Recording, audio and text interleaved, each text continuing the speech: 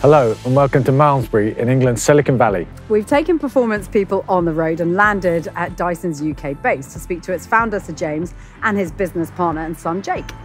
Sir James Dyson is one of Britain's most successful businessmen, reimagining such household products as the hairdryer and the vacuum cleaner. Alongside Sir James is his business partner and his design engineer, Jake, who's followed Dad into the family business. These two are performance people who have literally reinvented the wheel. I wasn't thinking of making money. I just wanted to make a better vacuum cleaner.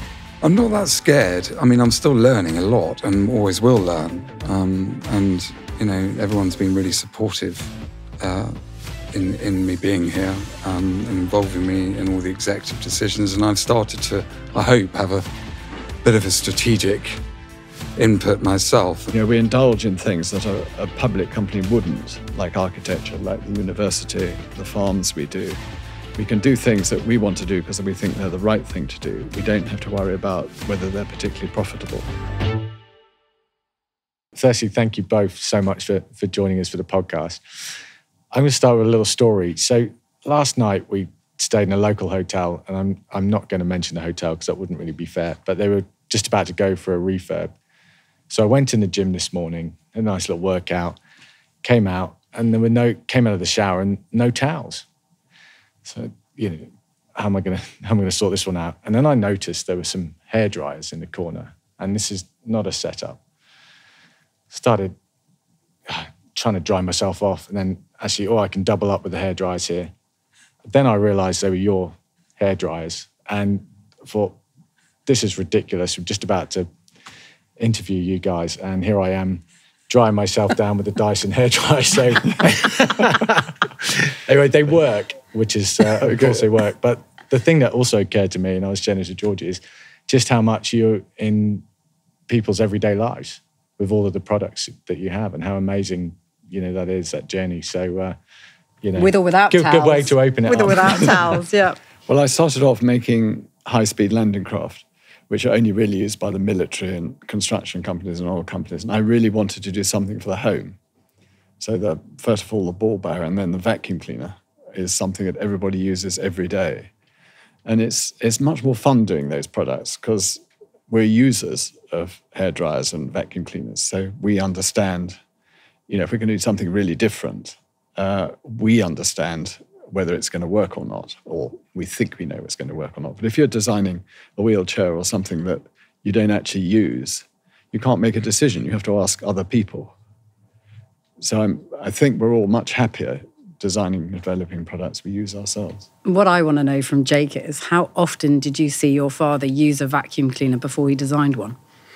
I just remember... Just be careful before you answer. I don't actually... the first visibility I've had of a vacuum cleaner was actually, you know, Dad interrogating them. There was this round sort of spaceship, brown and cream Hoover device that sort of dragged along the floor. And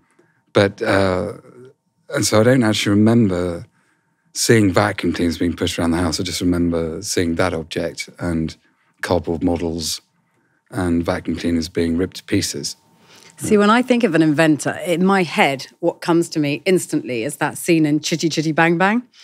I don't know if I can take you back there, but when the father, Dick Van Dyke, and the grandfather's there, and the children are sat at the breakfast table and they're waiting for their breakfast to be delivered via that incredible contraption that in various different forms delivers sausages, cooked, bacon, exactly. Yeah. And it's magical for me. I remember that and just think, oh, that just must be fascinating, or it must be amazing to have lived, you know, alongside somebody that's done that sort of thing. I mean, what was life like growing up with Dad, who was constantly immersed in these different problem-solving inventions?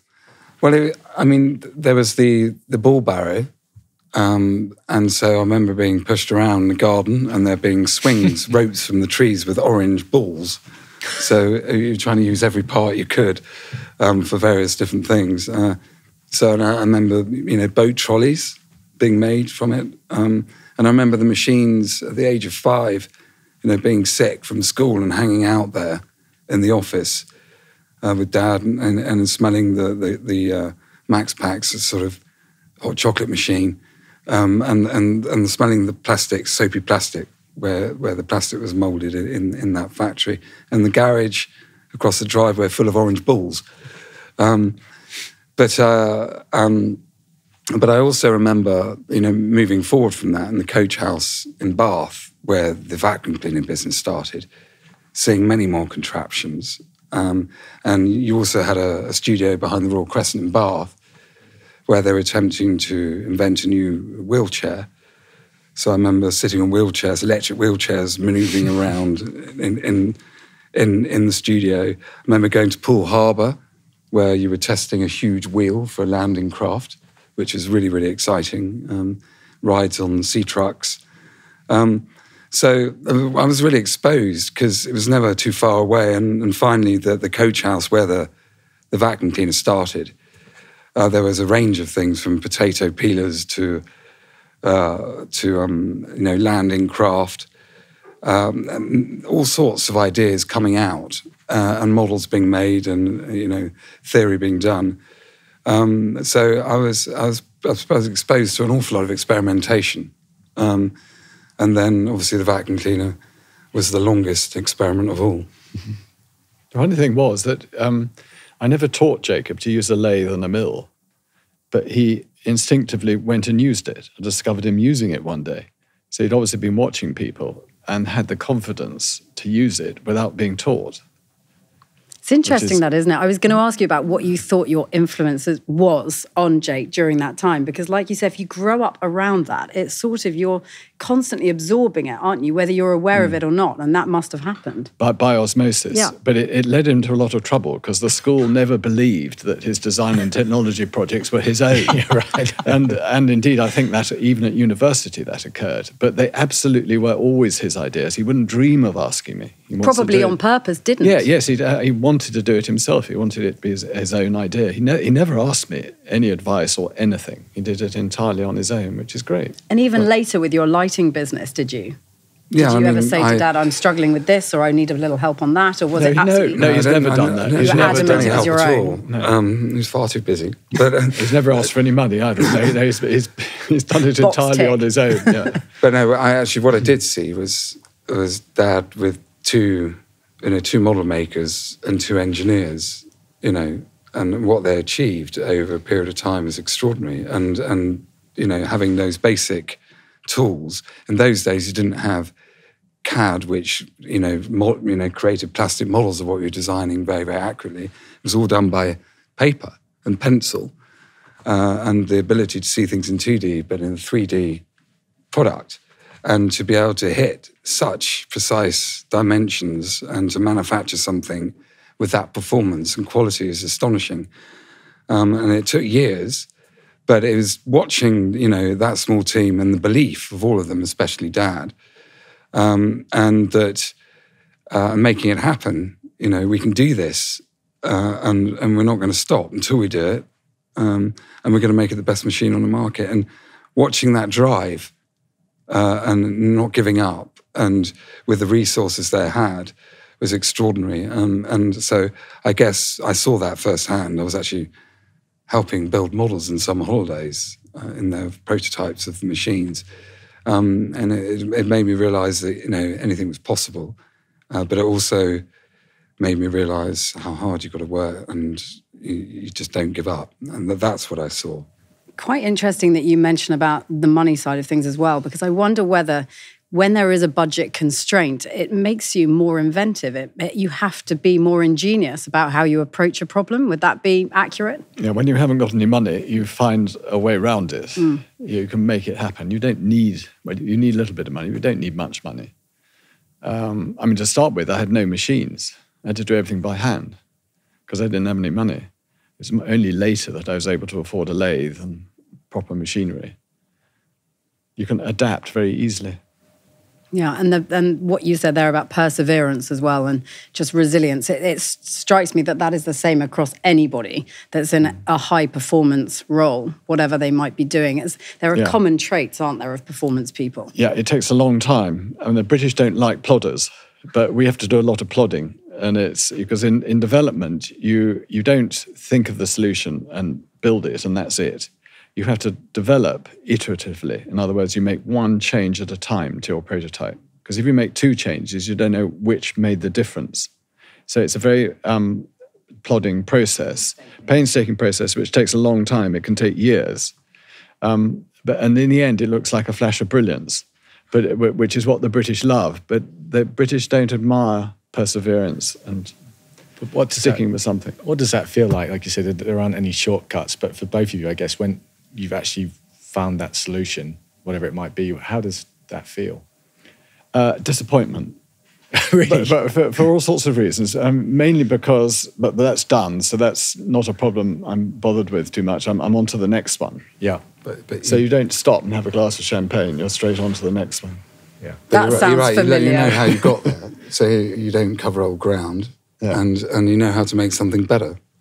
It's a good start for the next one.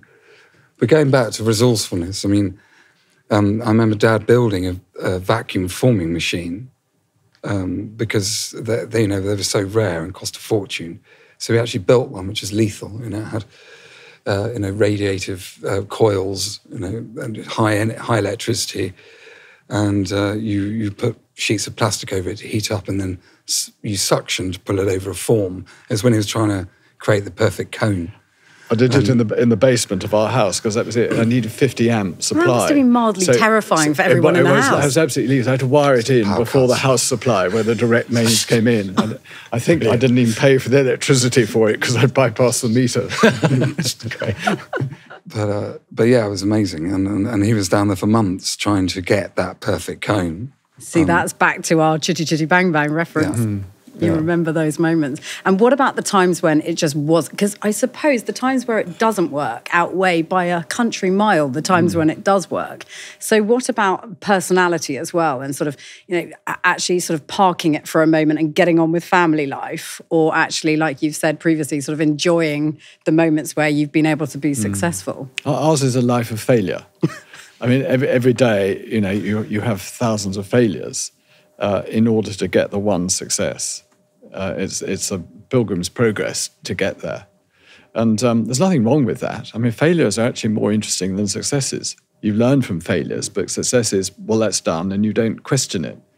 Whereas a failure, you question and you learn from it. Where did you learn that? Did you learn that as a child growing up? I mean, I know education's hugely important to you. Is that something that you sort of accrued over the years, or is it something it's you the knew very opposite. early on? The trouble is, you see, it's the opposite. School tells you you've got to get the right answer straight away. So you're learning the wrong thing at school.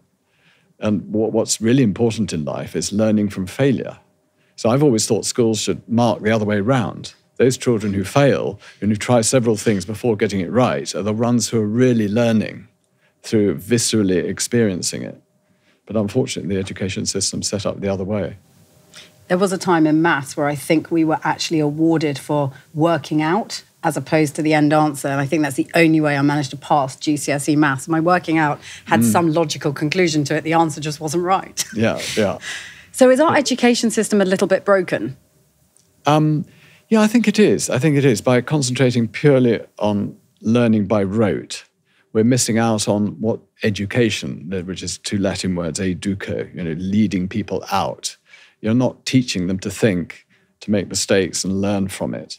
And that's what life is about once you get out of university. It's about, you don't get things right. And we should experiment and try to do something new. And the moment you start doing that, you're going to have lots and lots of failures before you make it work. But education unfortunately doesn't teach you that. I mean, there are jobs where you have to be able to learn things by rote. Law is probably one of them. But for most of us, we've got to create things. We've got to make something new. But also it's it's the subject and the success of it. I mean, understanding people and reading people is what makes people, successful and achieve great things in this world. No one teaches that.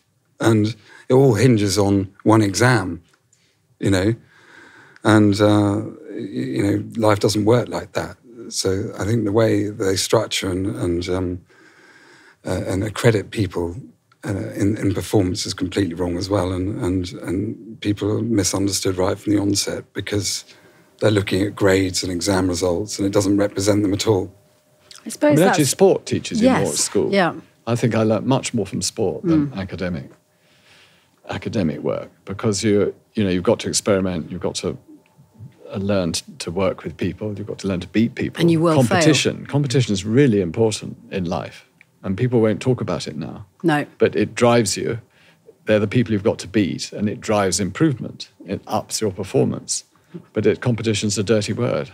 Yeah. And to focus on something you enjoy, because ultimately you're going to be addicted and work extremely hard at something you enjoy. And finding that out at school should be the priority. I mean, Dad was skipping into work every single morning, and I always had a smile on his face because he loved what he was doing. And I understand that too. I was only good at creative subjects, so I really enjoy what I do. So it just helps you drive harder at it. I think your mum and your wife, your lovely wife Deirdre, said that your ambition is always to make enough money to pay for the next thing. And that was something she said. But can you ever have imagined having a university? I mean, we're sat in the Roundhouse now, which is part of the student accommodation here at your Dyson headquarters in the UK. I mean, can you imagine of having a university? Oh, of course not. I didn't imagine any of this. But I just did, as Jacob says, what I was passionate about. I wasn't thinking of making money. I just wanted to make a better vacuum cleaner. And it's sort of built on. I'm a builder, really, as well. That's the other thing. Well, you've been to the house. I mean, I enjoy building things. Quite literally did all the plumbing and electrics. Yeah. And we did actually build one of our houses from scratch. Couldn't afford a plumber or an electrician. Did he wire it correctly? Yeah, well, yes, he did. He did. And plumb it. And plumb it. Yeah. But I suppose unless you do the hands-on bit, how can you you're trying to empower other people to do... That's a very good point. Our engineers and scientists make their own prototypes. We don't have technicians do it.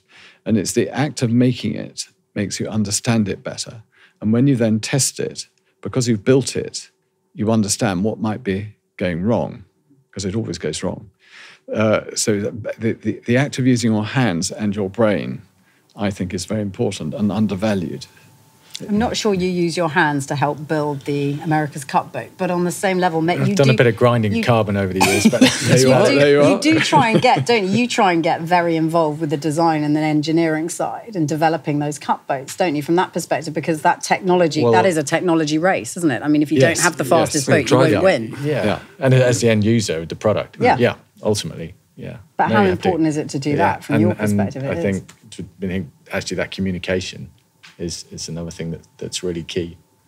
But I mean, this is just such an incredible facility, and the students, as I understand it, they can work for Dyson after they've graduated, and they must work for Dyson. They must work for Dyson. They should work for Dyson. They should work for Dyson, and they come out of it debt-free as well. Yeah. Yes. No. They have a job, and actually, what they love to do, and almost all of them immediately went abroad, to Japan or to our companies in Japan and Singapore and so on, which is great. I mean, that's exactly something that young people should do, before they get families and all that sort of thing. Surely we need more facilities like this in the UK with this sort of shortfall of engineering that we have. I know in our team with the America's Cup, we're crying out to try and find good controls engineers, system engineers, but there's a massive shortfall. I mean, huge shortfall. I think it's going to be 2 million engineers short in 2 years' time. No, it's a real problem. I mean, we've tried for years through our work with schools with a design technology program to make design and technology an exciting subject. But the government's done its best to get rid of the course from schools because it's not as important as academic subjects, they think. And it's an expensive subject to teach. So girls are not taking it now, and fewer boys are taking it. What's extraordinary is the contribution as well, so quickly. They can be towards the end of the first year of the university and they're already inventing things that are being patented. And you're empowering them to do that, presumably, because you absolutely want to create that culture. And they're working on live projects with teams of engineers and very, very complex projects as well. But the other thing I think is really interesting is that, when they graduate, some of them want to go into other areas of the business, such as commercial or marketing. And as we all know, to have a broad experience of all those disciplines of a company makes you, a very rounded business person, very astute business person later on in this company. If you've had experience of all those other elements around the business, as well as being a brilliant engineer. So that's quite exciting to see. And you sort of did that by going away in order to come back, because after university you came to be here, to work here, and then you thought, actually, was it too claustrophobic, or you described it as being in a bit of a shoebox and you just wanted to get out and do your own thing, and then in order to come back? I started off doing a few interior projects in London, and then I actually started to find it a bit boring, because it wasn't dealing with 1,000th of a millimetre. It was a couple of inches spare in there. And so I came back here for, I think, 2.5 years, and worked on an extremely exciting project, which didn't come to market, but was very ambitious. And I had sort of exposure of, an idea to almost a manufactured solution throughout those 2.5 years, which gave me complete visibility of that process. And I did feel that I'd moved back home. I was stuck in a shoebox, I called it. And it wasn't only that made me want to sort of get out into the big world and try things myself. It was also, going back to failure, the sort of failure of exam results at school. And it was all about proving to myself that I could do this and do something on my own. And set myself a challenge. And so I got a little garage on a roundabout in Wandsworth with a mill and a lathe, and spent 3 years working on a sort of counter-rotating ceiling fan. It was like a Chinook helicopter that oscillated around the ceiling. It was very efficient at mixing the air up. It's like 2 tornadoes in your room. But it's also very complex. And I met up with I call him the professor. He had sort of in the 60s glasses on, and was responsible for one of the first electronic washing machines, doing the electronics and the Flymo. So the Flymo had a very similar torque reaction with the way it sweeps from one side because of the blade underneath. And he was in his late 60s, and he used to come down from Derbyshire for 3 days, and he was like a mentor, 3 days a week with me in my workshop, helping me develop this. And there was another man as well who used to machine all the jet engines for Rolls-Royce. And he actually slept in my workshop. His pillowcase was a can of Tennant Super. And his underpants were hanging up on the rafters. But he did actually live in there. And it was like the elves and the shoemakers. Yeah. I'd do a CAD drawing, and one day, the next morning I'd come back and there'd be this gleaming, perfectly machined component on the side. And he taught me how to use all these machines. And through that, I understood the limits of materials, what you can and can't make on these machines. And it's one of the reasons why a lot of the products that I did were all sort of machined metal and very sort of mechanical and engineered, because they came off those machines. But those two people inspired me hugely, and maybe the person I am taught me a huge amount, and the skills to be able to develop and make a working product that can be manufactured. And then I learned everything else by going out to sell it, by trying to market it myself, by going to Asia to see how all the manufacturing's done.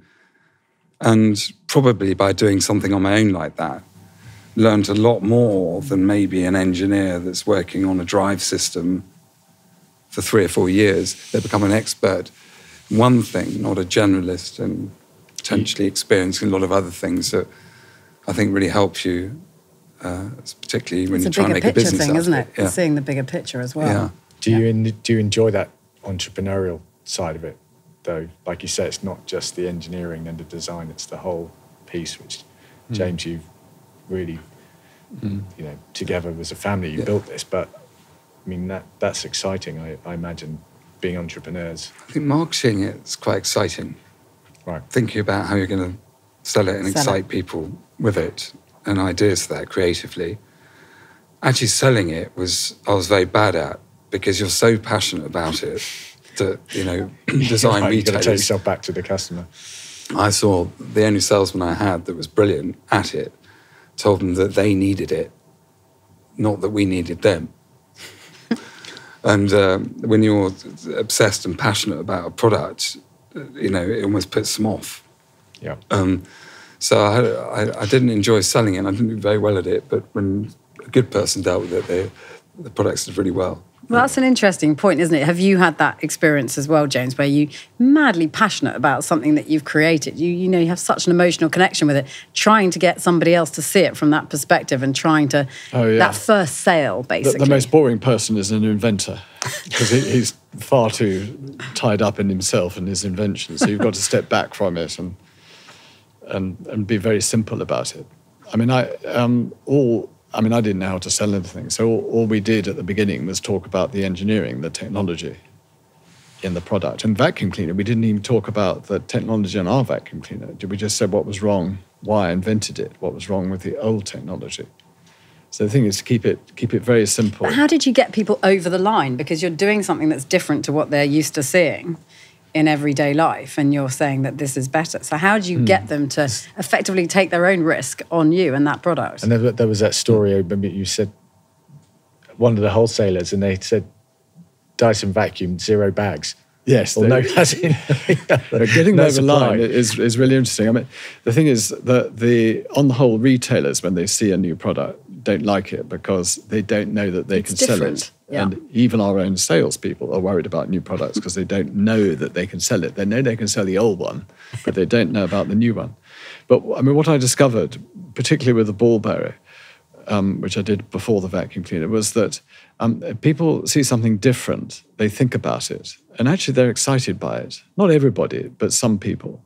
And the moment you've got some enthusiasts, people who are prepared to take a risk buying it and being interested in it, then if it's a good product, then it snowballs. Obviously, if it's a bad product, it doesn't. But if it's a good product, it snowballs. So do you remember clearly that sort of conversation, that first conversation where you thought, we're off and running here? Because it's one thing to make it, isn't it? And then it's another thing to get the buy-in from other people. Well, getting it into an outlet is really important. I mean, now you can sell it on the web, and it's much easier. But when I started, you had to go through retailers and mail order catalogues. And the interesting thing is that a mail order catalogue was the first outlet to take it.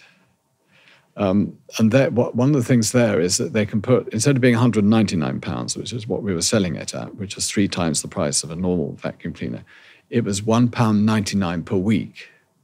Yes. So there was a huge, it didn't appear psychological so difference. bad.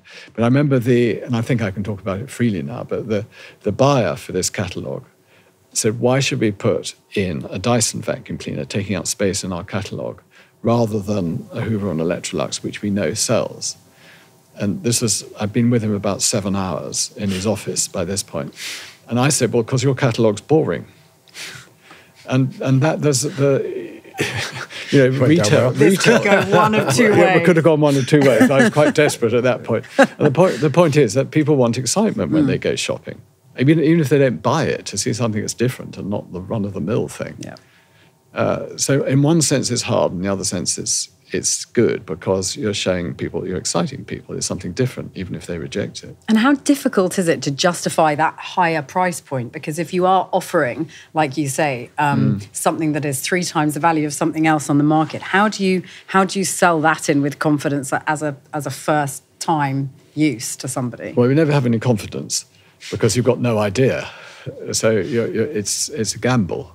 But you have to make it 3 times better. I mean, not literally 3 times better, but a lot better so that people really want it. But there's an and element. for it to last longer and have the values in it that people want. Now it's about sustainability. It's sustainability and performance. If it has those things in it, people, I think, will pay more. It's a life full of risk, isn't it? Being an inventor. Yes, yeah. Being a manufacturer I do think the technologies have magic around them, though. You can see it, and it's visible in the form of the product. And I think that the combination of feeling that performance with that magic is quite special. So I think that there's a hook to it as well, and excitement that make people want to buy the products. I think we're definitely massive fans in our household, but this is one of I think this. So for me, this coming back to the absolutely risk point, which is really interesting. I mean, we have to think a long way ahead. Developing technology with some of them, electric motors, for example, took 15 years to get to the market. But now, once we got them there, they revolutionised the vacuum cleaner. Instead of being a 2,000-watt vacuum cleaner, it's a 200-watt vacuum cleaner. It's very light and works. It's much more efficient. But that's 15 years of investment, and then you have to invest in production lines to make the electric motor, which are hundreds of millions. And then you have to invest in the tooling for the product that goes with it. So when you bring that thing to the market, you've invested hundreds of millions in 15 years. And is it going to sell? Are people going to buy this different type of stick vacuum cleaner? And, they didn't actually instantly buy it. It was quite a slow takeoff. But now it's completely dominates the market. There's a couple of things going on there because you're living in one world and you're developing for another, and that's full of risk because you don't know you're ahead of your time, but you don't also know in the process of whether that's going to be right for that moment in 10 years. I mean, as I say, like full of risk. Your point though, Jake, that you make about the magic of the thing, I think that's really interesting because whenever I hear people talk about Dyson products and whenever I read anything about them as well, soul, magic, excitement, all of these emotive words come about, which are not normally associated with a household product. It just isn't something that you normally align that with. And certainly from my perspective, I was saying to Ben, because we've got a startup business at the moment, and we're talking about being in people's lives and people wanting to put us on the shelf as opposed to hide us in a larder cupboard. And I feel that way about a Dyson product. You have it out. You're not shaming it into a cupboard. You have it out, and you don't apologise for that. You're one of their best customers. I'm very pleased to hear it. As my straight hair can show you. But it's true, isn't it? There is this sort of emotional connection to the product. And it's going to be very interesting now that we're starting to do wearables and we're launching the first purifying headset this year. And it'll be the first product that's worn outside. Rather than inside someone's home that you discover when you go around for a dinner party or a cup of tea. So it's going to be very interesting, the reaction. And is that ahead of its time? I mean, we've obviously got to a place now where we're much more aware of why that might be needed and required post a pandemic. Yeah, it's very ahead of its time. And it's very important to make people aware of the pollution and the fact we've got a solution that prevents you from suffering from breathing in all these pollutants out in cities and on the street and in transport. Which brings us on to that working from home thing. You've been pretty vocal about this lately. We're just launching a startup, and trying to hire people that are prepared to come in more than 2 days a week is actually really hard to do. I mean, how do you sort of overcome that, do you think? And how important is it that the government rally behind this productivity piece, which doesn't seem to exist post-COVID, which it really should? Yeah, well, we know that people are not as productive at home. But even more than that, they're not learning. No. And we all come to work every day to learn, and that's vital in order to improve and develop new ideas and to do things better. And working at home, you can't do that. And I think, and there are often mental issues with people working at home as well. We're social animals. We need to interact with people. And I also think it's nice to have a difference between where you work and where you live. It sort of makes you value where you live more, even if you hate going to work. But more than that, we're a collective working together to achieve something. If you've got people scattered about at home, A, you don't know what they're doing, and B, they're not part of the thrill, the enterprise, the excitement of it all. Yeah. The ideas come up in conversation and around the coffee in a machine. forum that you can't have on a Teams or Zoom meeting. They're just spur of the moment and spontaneous, and also there's fundamental confidentiality issues. We have such strict security here, and the way we work and the research centres, because it's the competitive landscape we're in is colossal. And you're able to do that as well because you're a family business and you can push innovation the way you wish to do it, right? Yeah, and we're able to invest in technologies that they probably wouldn't do because they're under pressure for different reasons from board of directors or shareholders. I'm glad you raised the family business thing because that is interesting. We indulge in things that a public company wouldn't, like architecture, like the university, the farms we do. We can do things that we want to do because we think they're the right thing to do. We don't have to worry about whether they're particularly profitable or whether they cost more because we want to do them, because we like those sort of values. And we can think very long term, as Jake says. And the values and our aims and what we want to do can remain for generations, rather than it relying on the next CEO to decide what the company does. So the company can drastically change if you're a public company if you get a new CEO. Whereas with a family business, the values that we start off with and what we're trying to do remains pretty constant. And does that, the fact that it's a family business, does that really stem from that very early experience with the bull barrow and feeling that other people were involved in that process and that was quite painful to go through, and therefore it was very important moving forward to maintain the integrity and authenticity of what you were doing? Exactly that. You said it all. Yes, I wanted to own 100% of it so that whether it succeeded or not was down to me, and then all the decisions were mine and all the decisions are now ours as a family. All the major decisions are taken by the whole family. And not an outside person who has a particular interest which might be different to ours. It's interesting how many businesses out there have fallen asleep at the wheel and not invested 10 years ahead and not sort of taken risks to forecast what they think the world might be like in 15 years' time, start preparing for it. And companies like ours die very quickly if you don't do that. And if you don't diversify in different technologies to balance it. So it's actually really, really important to diversify and extremely important to start planting and plotting where you're going a long way into the future as well, rather than just thinking about tomorrow's buck. Yeah. How are those... We're not just doing it on our own. We have very good non-executive directors. So in that sense, we're a bit like a public company, and they add huge value. And the people working here are wonderful. The senior leaders, everybody's wonderful. The senior leaders direct the company as well as us. It changes all the time, and they're part of that change. But we're here as the constant, which is important. And how have those values changed from right back to the beginning? You mentioned sustainability and people's health and well-being, on the back of a pandemic and so on. The sustainability was hardwired in from the beginning, right? Because an engineer wants to use the least amount of energy, and the fewest materials.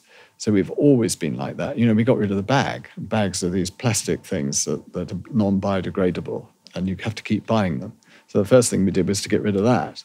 And then we use less power, and now we use 1/10 of the power. So we're not Johnny-come-latelys to the green movement. We were doing it right from the beginning, because that's what engineers are like. Yeah. And what's the second part of that is, what is the vision for the future? Where do you both see the technology being, 10, 20 years' time? Well, Jake's the one who will be driving it, so he'd better answer that one. I think up until now, our products have had huge advantages mechanically. So their performance are driven through mechanics. And as we're moving forward, the development of semiconductors, sensors, vision systems, which we've invested heavily in, and combined with high-speed digital motors. And your ability to sense things and control things through sensors and for products to feed information to other products to create a sort of ecosystem means that the functional advantages in a product are not necessarily a mechanical solution anymore. They're clever sensing devices that inform consumers and create an advantage in function to a consumer, and also allow us to have sort of feedback to improve on products. So I think moving forward, more autonomy and more the products being able to perform advantageous tasks and benefit to users goes beyond mechanical solutions. And, connectivity... What does that mean? Break that down for me. I'm trying to follow. What does that mean? Well, that, if you're able to sense environments, it'll inform you of, potentially what your hair has been through during the day. And we understand a huge amount of hair, and we put those pieces of information together. It could give us some interesting direction. But also, it's not just the products, it's the way the business operates. And to be competitive, you've got to be extremely efficient there too. So the ability to monitor our products out there on the market, to know when there's a fault, and to be able to fix that fault before the consumer sees it, or to inform the consumer so they're aware of it before it goes wrong. And we then know how to deal with it, whether it's cost effective to send the new one, whether to retrieve it and fix it.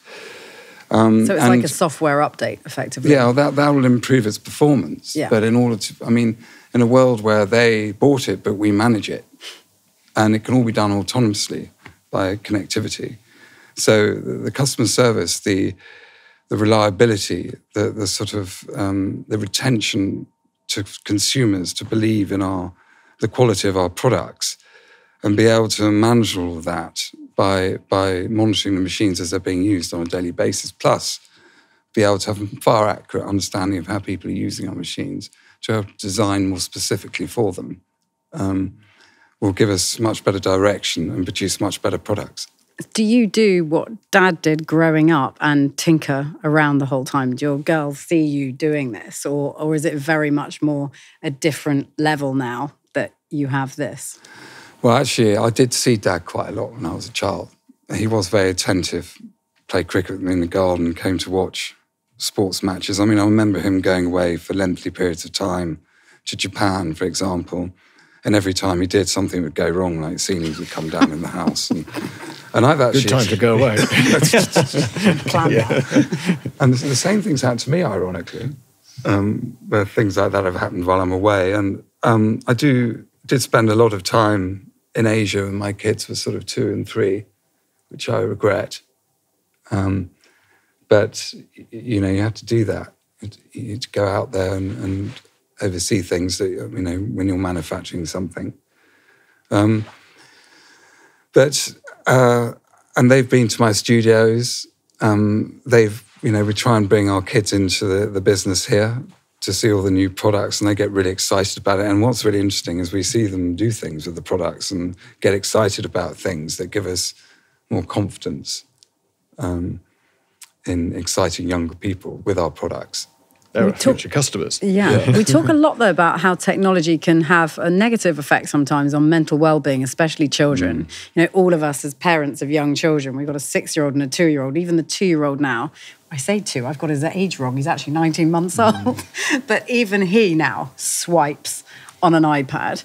And you think, how did this happen? I can't bear it. So what bit of that do we not let sort of completely take over our children's lives and make sure that, you said it before, James, that being out in the outdoors and doing sport and being in that environment is so good for your head as well as your physical being? I think devices speeding up productivity, that's just internet searching, mail and communication's fine, but it's all the other stuff that's not. Watching creative children turn into zombies is heartbreaking. Actually, I've just worked out how to make mine turn off after 3 hours every day. So there's no discussion. There's no discussion anymore. I don't even have to have a debate. It just happens. Put a smaller battery in and hide the charges. But it's interesting that we don't know how. It make it very difficult for you to actually work that one out. Yeah, and another problem to solve. Taking that to another level in terms of computers, machine learning, AI. Do you think society potentially there's a danger of computers taking over our lives to an extreme level, or is that just sort of sci-fi nonsense? No, I think they will. They will, but I'm not sure that the things they're going to take over are things that you actually want to do. You and I actually want to do. It'll do a lot of the thinking that we should be doing that we're not doing. but and maybe frees us up to do more creative things. Because I don't think they'll ever be truly creative. Yeah. So there's some of the extreme theories of the computer taking over and actually controlling more than they already do, of Yeah. course. I mean, they're monitoring factories, they're monitoring power levels, all sorts of things. That's already happened. But if they can be more intelligent and do what's not being done, monitor what's not being monitored, then that's a good thing. Okay. Jake, this is your area, isn't it? The AI and robotics. What can you tell us that you're working on that's sort of secret, but something that you won't have to kill us to tell us, if you see what I mean? Well, we already do robotic vacuum cleaners that are pucks. They're sort of that move around the floor, sucking everything that they come across and cleaning very, very well. We're now looking at off the floor. So I have to let your imagination run with that one. But I mean, the reason's no different. You know, we're solving problems. And as Dad just touched on now, what's really important to people is time. I mean, iPads and the advancement of computers have given people more time or allowed them to do more in that time. And that's a very attractive proposition for someone. But we're fundamentally solving problems and problems that happen in the home, again. So we're looking very close at robotics, funding a lot of robotics research, which includes vision systems, which we've already got a lot of experience in, to be able to perform interesting problem-solving tasks in the home. What's the biggest problem as you see it in the home that's yet to be solved, that you wish you could solve? Oh, well, no, that would be giving it away. But we're also... I tried. I mentioned it on a recruitment video the other week. Okay. I've just raised young children, and God, I'd love someone to clean up after them. Yes. Tidy up. And, Yes. You know, charging leads left lying around and all that sort of thing. Picking up Lego. We're learning we're developing strawberry pickers, because we've got huge strawberry greenhouses. At the moment, we have to pick them by hand. So we're developing robotic strawberry pickers. And fun enough, the most difficult thing is seeing all the way round the strawberry to see if it's red all the way round. That's one of the most difficult problems. Have you solved it? Well, nearly. But they're rather slow at the moment. You know, they sort of look at it and then snip it and put it in the bag, whereas, you know, a human is still much quicker. But we'll get there in the end. It feels like with the process of innovation and invention, there isn't really a room for regrets. Do you have any? Are there any regrets there of things that you've designed over the years and thought, oh, maybe it wasn't the right time for it, or maybe, you know, there was another opportunity that I didn't get to explore there? Well, yes, but I mean, you don't worry about that. You get on with the next thing, and the next thing's exciting. But I mean, the car was a big disappointment. And for everybody who worked on it, for the 5 years we worked on it. But the whole commercial situation changed. That must have been, but that, I think, it's an incredibly brave decision, really, because you put a huge amount of time, effort, money, investment into it. 300 engineers. To actually say, this isn't going to work, and put that, you know, that's actually incredibly brave. Yes, and then we spent 500 million on it. But worse than that, really, was 5 years with 500 people putting all their. You know, can you use them in other ways? Unfortunately, we've used them actually, not the ideas in the car, but a lot of them, most of them, came into do other things here, so that's actually been a huge benefit. So I think we've got our 500 million back through the input of that great talent into the rest of the business. And Jake, you're now charged with the task, I'm guessing, with taking things forward. Does it feel like the most monumental responsibility, or have you grown up with this all your life and therefore it's just part of who you are and part of the family furniture, effectively? Well, I've seen what it takes to do it, and I've seen how the company's been built. It is growing, or has grown, at an extremely fast pace since I joined here 5 years ago. I'm not that scared. I mean, I'm still learning a lot and always will learn. And, you know, everyone's been really supportive in me being here and involving me in all the executive decisions. And I've started to, I hope, have a bit of a strategic input myself and sort of understand the direction we're going in and what needs to be done to prepare the business for that.